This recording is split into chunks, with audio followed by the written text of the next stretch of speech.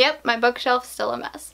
Hi everyone, it's Lindsay from the blog Books for Christian Girls, and today's video is still talking about unhauling and rereading and all of that stuff that was a continuation of my last video, which I'll link up there. So, if you've just clicked on this video and you're wondering, Lindsay, why in the world is your bookshelf missing books? Well, that's because I challenged myself in the last video to pull off about 100 books, 107 to be exact, books I want to reread and see if I want to keep or unhaul. So, I also pulled off a good stack and placed them up there of books I'm keeping. So that's why there's more holes. But yeah, there's a lot of holes, and you can't even see them all on camera right now. But yes, I did that. I have been trying to read. I feel like I've knocked out more than what any other video of this wrap-up will, not wrap-up, of this reread-a-thon, whatever we're calling this. I feel like I've probably read more books in this video time period than any future one for this kind of thing. So, if that made any sense at all, let's just go ahead and get started. I do want to point out, and number one, nobody commented on my shirt last time. I thought my shirt was hilariously appropriate for the video, but okay. And then secondly, I also said that maybe I'm only missing like 2 shelves, a shelf, like a full shelf. Yeah, I was delusional in that comment because obviously it's more. Like, this shelf really didn't get touched too bad. It's not that bad, but each one is missing like that much. So, books keep falling too, so you know there's that.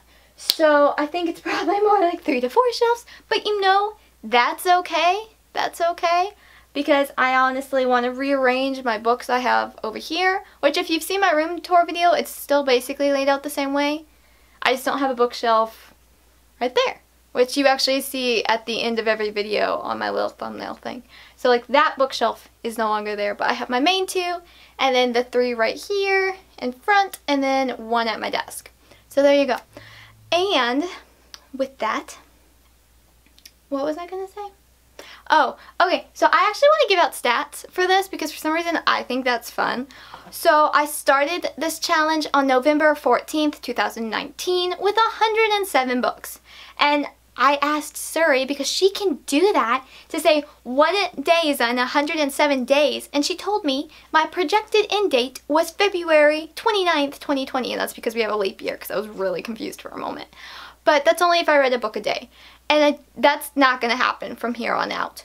So in this little update video, here we are, hi, we have November 15th, to December 8th, which was yesterday. I'm just gonna cancel it out at yesterday. And that's about 3.5 weeks, roughly. Go with it. So that was 25 books. 25 books. But don't be impressed because a lot of those were thin books because I just wanted to get those out of the way. So let's go ahead and discuss. Our stats, here we are. So read 25, but out of those 25, 24 are being given away, unhauling, and then only 1's being kept. Oh well. And then I also decided just to I flipped through them, and I'll explain. Actually, I probably should do this as I do it. So let's talk about the 1 book I'm keeping first. Out of the 25 I read, I kept 1. I feel like that's going to be what everyone would want to know, is the ones I'm keeping, not the ones I'm unhauling, but you know, maybe that's just me. But for that, am I talking really fast? I'm probably talking really fast, but is it really anything unusual for me? The book I'm keeping out of the 25, the only book in this update of this reread-a-thon, there you go, that's what we're going to call this, an update for the reread-a-thon, there you go, is Double Take by Melody Carlson. Okay, yes, I know how unrealistic this book probably is, but it was so much fun. So much fun. Basically, it's kind of like Parent Trap minus the parents and an Amish girl and one being a girl from Manhattan just switching places for a week. And for some reason, I still find that interesting. When I first read this, like back in like 2014, 2013, a long time ago, I gave it 5 stars. I'm like, well, that's probably a little generous now, Lindsay. But I reread it and I gave it 4. So, I mean, it was still really entertaining. I think that's the best way to put it, is it's just entertaining. It's probably not the most realistic, but you know, it was fun. So this was our keeper. We have one keeper book. And now for the... So this one can go back on the shelf. Watch, watch. Here we go. Ready?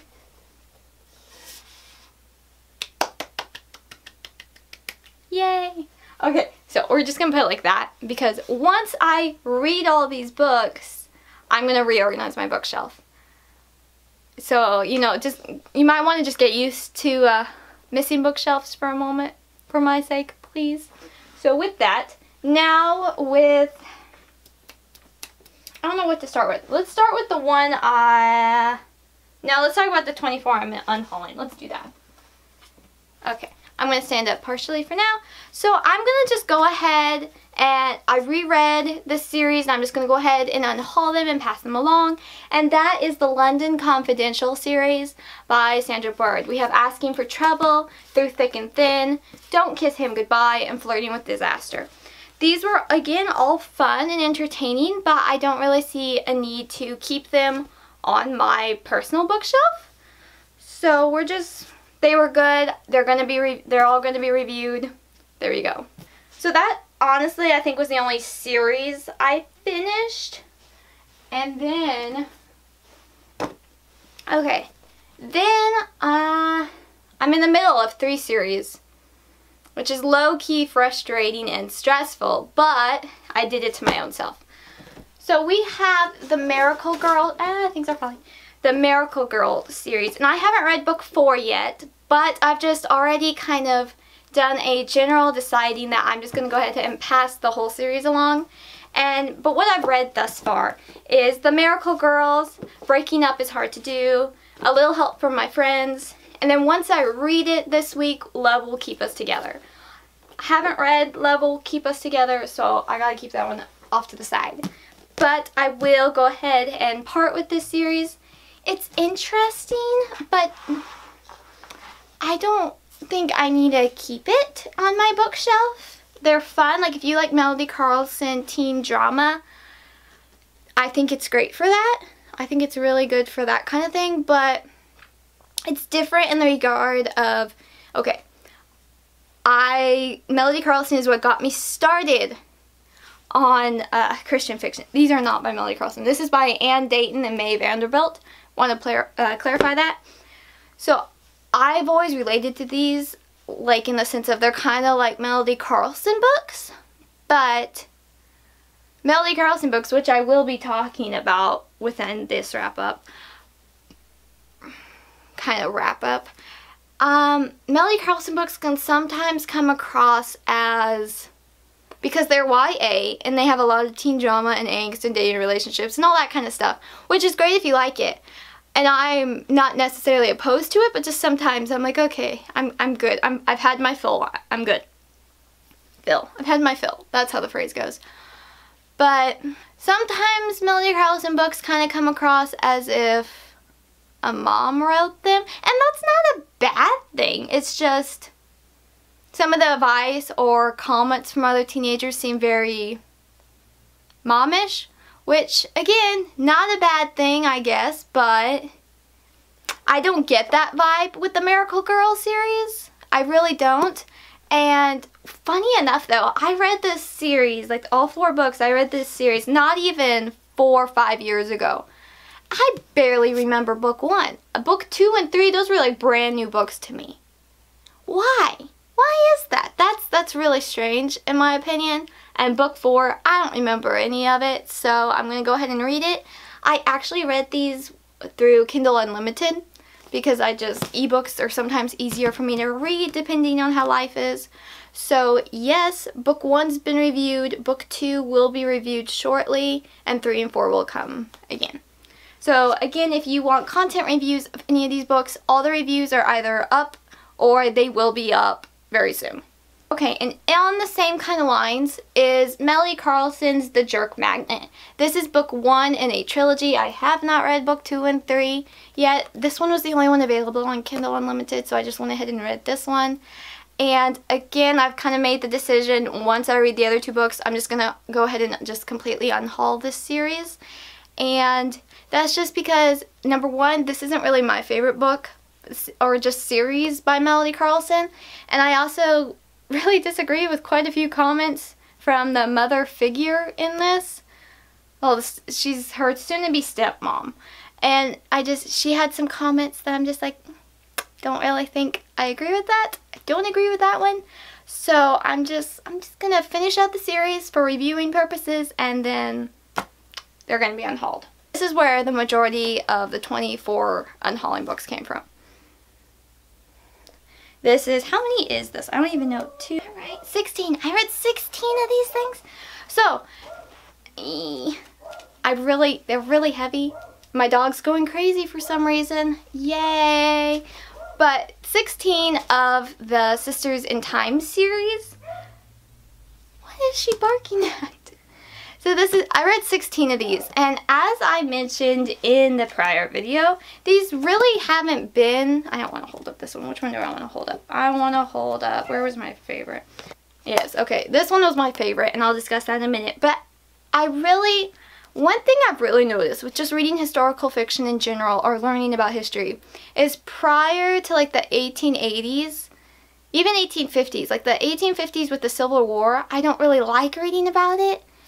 But after that, say like the 1880s, that's where my interest is in the 1880s and later, like to the 1910s, before the Great War really started, is when I like it.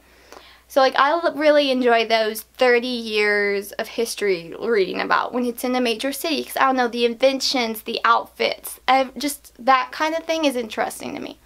But when it's in the 1600s, coming off the Mayflower, or the 1700s with the Boston Tea Party, or you know, just the early 1800s and then the Civil War, I'm not like, yes, I completely agree, those are important historical time periods we need to know about so we do not repeat them later in history, but they just don't interest me as much. Like when it comes to reading, like actual history, okay, I can do it, but like when it comes to pleasure fiction reading, I'm just like, it's not really my thing. So I really think that's why I struggled the most with this series at the beginning, and I'm just dragging my feet to read them, because the first, 7 books I read were all from the 1600s to the late 1700s, and I'm just, that's just not my thing. It's not my time period I enjoy. Everybody's different, but I truly think that's why I struggled so much with this series. And as I've continued, like I have 2 books left of the series. I am so disappointed. I wanted to finish these, papers fell. I wanted to finish these last 2 before I had to film this video, but I didn't. So I'll be finishing these tonight, I'm positive, nearly positive. But yes, so 16 of the 24 books I'm unhauling is the Sisters in Time series. I've kind of just gone ahead and decided I'm just going to go ahead and unhaul these as well. They're basically Christian American Girl books, but with more history covered and Christian content. So if you like that kind of thing, it's definitely there for you to get. I'm just not interested in all of these time periods, but I do really like how many different time periods are in this series. Like it's 24 books total. So it covers a lot of history. One thing I'm gonna say real quick is I do wish there was a little more diversity in this series. Like we have one Mexican American girl and then an African American girl who is a former slave in these books. But there's not really any Asian characters. There's, like in the last one I read, Mandy the Outsider, this is set right prior to World War II, and she has Japanese American friends, but oh, and one of the girls is an immigrant from Germany, her family is. So, I mean, in the historical time context, all of this is. But I kind of wish there would have been more diversity in the series. So that's a little disappointing, in all honesty. Because, like, it would have been interesting to have, like, about the Chinese Exclusion Act in California, or Japanese Americans after Pearl Harbor. Like, I felt like that would have given a little more historical depth to these books, but we didn't have either of those two. Just a little more diversity would have been really nice. But on the topic of that, the one book I think I enjoyed the most out of these books I've read thus far is Rachel and the Riot. And why did I like this one so much? Well, I liked Rachel, and Rachel was she was such a good kid. Like, if I had a daughter like her, I would be great. It would be great. A long time in the future. But just, there's a new girl in her classroom from Sweden, and this is set in 1889. So, the start of the time period I enjoy. But there's a new girl in her classroom, and she doesn't speak any English. So Rachel just goes up to her and just becomes her friend and points to like her sandwich and says sandwich and apple, and like having her repeat herself and basically helping her immerse herself in the new language of the girl's new country. And I loved that so much. As a foreign language, I'm going to call myself that. As a foreign language learning enthusiast, I just was like, this is great. I loved Rachel. I loved her mindset. So honestly, this book made me kind of question, should I just keep this entire series? Because I want to keep this series together, one way or the other. But no, I'm just going to go ahead and share these with someone else. And I really enjoyed this one though. And then one more I really ended up enjoying was Maureen the Detective. This was The Age of Immigrants in 1903. The back cover is a little, I feel like it's a little misleading. She was adopted, but she was adopted by the family that her mother was a cook for. So there's that. I enjoyed this one though because it kind of had like a Nancy Drew mystery vibe, where like it wasn't true bad guys chasing after you. It was just a good old mystery. So I thought that one was interesting. So those were my two favorites that I read out of these 16. But if we have to talk about my least favorites, I won't, because I did have a couple as well that I'm just like grr on for different reasons. But you know, this is an interesting series. It's been really interesting just reading these all close together, because I'm seeing history go by quickly. And yes, they're fictional, but the events in these books are not. So it's been interesting. So again, I feel like homeschool moms or younger girls that really like history, like I'm talking young as in, I'd say 9 to 12, maybe 8 to 11 probably would be even then. But the thing is, I do have content warning on 2 of the books. Again, there's going to be reviews up on all of these. Okay, I had 2, but I can't remember what the other one is. I'll put it here because I know I have it somewhere. The content warning will be on this book, and then I'm also going to say Carrie's Courage, because it deals with the Ku Klux Klan. I can't pronounce that if I don't look at it. So it deals with that, hard topics, not in a, I wouldn't say it's not in an age appropriate way though. It's just, I feel like it probably would be best for younger readers to discuss that with a parent who's read it as well, or read it alongside a parent, or just a trusted adult.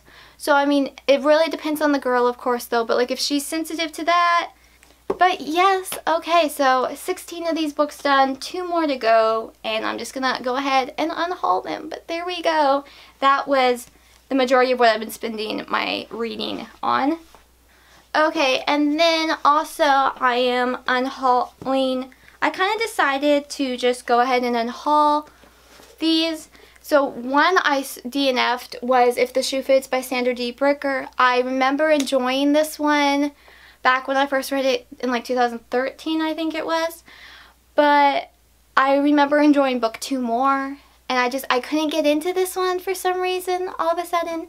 So, you know, I'm just going to take that as to DNF it. And then I'm going to still give book 2 a try in the series. Also, with the not rereading, but I skimmed through it, was Beverly Lewis's The Road Home and The Proving. I feel like I recently read these, so I don't really need to reread the books in their entirety. I have other books I enjoyed by this author better, so I'm just going to go ahead and pass these along. Okay, and in the last series I am going to discuss double checking on that as I say those words, is the Hidden Diary series by Sandra Bird.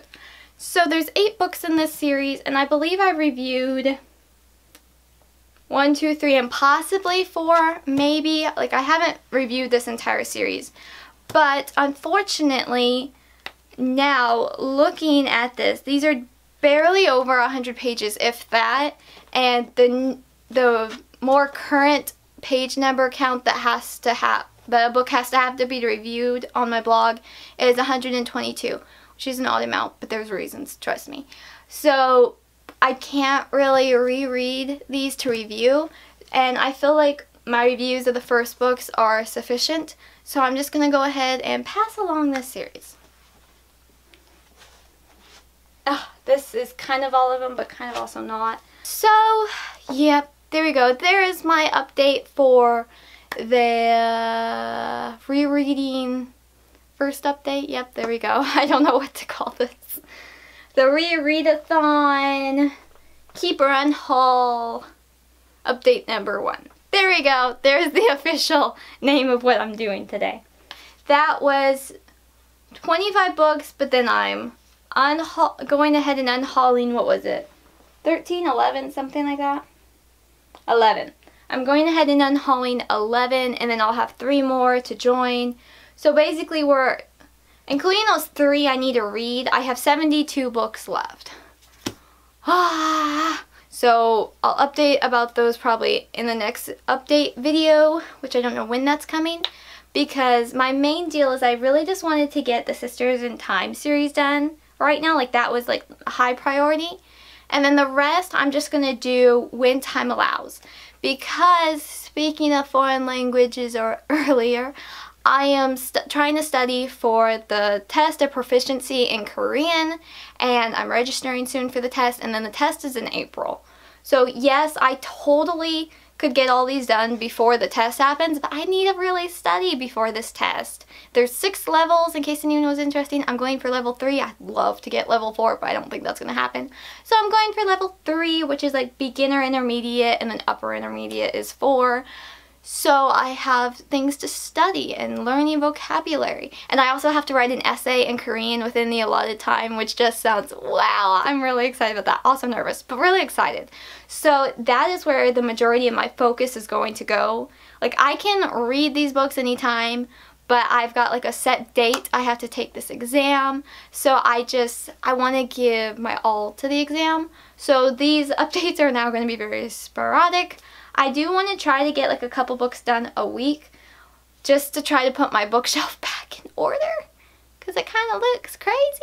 But you know, that's just how it's going to be for a little bit while I study for the test. I'm so excited about it. Like, I'm nervous, but I'm also so giddy about all the information I'm going to learn in preparation for the test, which makes me sound like a nerd. But maybe I am for Korean, because I love the Korean language so much. I have ordered so many books for that. So I have to completely rework these bookshelves just to fit these bookshelves down here. Not these, but the bookshelves over here I have to rework to fit them all, because I ordered like 20 books. Oops. Actually, I ordered more, but then some of them canceled, or I found a better deal elsewhere. So currently have 20 books on their way to me. Oops. But I'm so excited, because technically you don't need a book to take the topic. Like, there's not a single book. You just have to study. And I study the best with books. So I ordered lots of books. I'm so excited though. Like, it feels like Christmas. Well, I mean, Christmas is coming up. But it feels like Christmas, like, because all these books are coming in. I'm so excited. So that's enough rambling for today. There is my update on my rereadathon keeper unhaul, update 1. And I will see y'all some other day with a second update with hopefully more read. There we go. I think I discussed everything I needed to in this video. And with that, I will see y'all next time. Thank you so much for watching. I'm Lindsay from the blog booksforchristiangirls.blogspot.com, where in 2019 and 2020 there's a new review every Friday. I try to post a new video on this channel every other Thursday, and I'm on Instagram somewhat randomly, but I'm trying to do better. So with that, I'll see y'all next time. Have a lovely day!